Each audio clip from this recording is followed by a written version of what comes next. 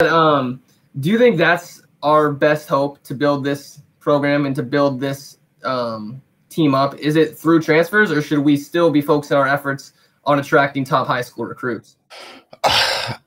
I just don't think that Oregon State has done a good job of attracting good high school recruits over the past few years. So I think maybe taking some time and going out there to find people that need that second chance, people that can actually play, guys that can come out and show intensity, have had the experience at a bigger school than any of the Pac-12 schools, and especially Oregon State, bringing that experience in and changing the culture.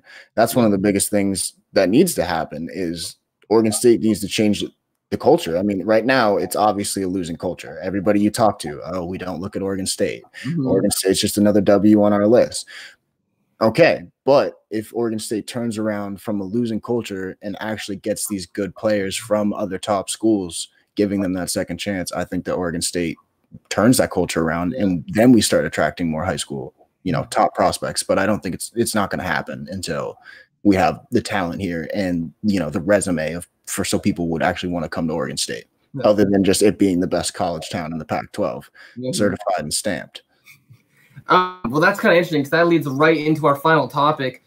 Another way I think that we can raise the caliber of our school or the respect of our school is having that players, alumni, that have NFL success, right? Obviously, one reason a top high school recruit is going to come to your college to play is they want to win a national championship. These top, right? They want to win a national championship. They want to compete for conference championship, or they want to get the best chance to prepare for the NFL, right? And Oregon State, we had a couple draft picks this year, Jiglu and Isaiah Hodgins, who we've kind of touched on. But do you think if those guys could go on, hypothetically, say they had 2-3 years from now, they're impact players on their respective teams, how much, if any, do you think that could help a team like Oregon State recruit prospects?